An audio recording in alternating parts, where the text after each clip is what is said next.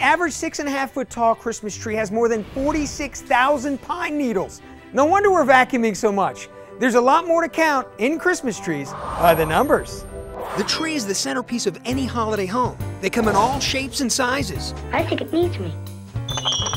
Over 44 million trees deck the halls and homes across America, and 33 million of those are real. Gee, do they still make wooden Christmas trees? The real deal costs Americans over $1.7 billion. That's a lot of coin. Though unlike in-laws, you can decide when it's been in your house too long. Amen. Amen. For next year, 350 million Christmas trees are currently growing on tree farms across North America, and 100,000 people are employed by the Christmas tree industry.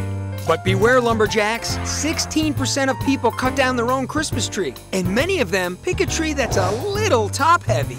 Oh my God! 9.5 million of our Christmas trees are plastic. No truth to the rumor that a majority of these fake ones are sold in Beverly Hills and Miami Beach. The first artificial Tannenbaum was created in Germany in the 1800s. 200 years later, Americans spend $670 million a year on them. Of these fake trees, 85% are imported from China, as are probably most of the gifts under them. Oh Christmas tree, oh Christmas tree. That's a look at you by the numbers. Merry Christmas!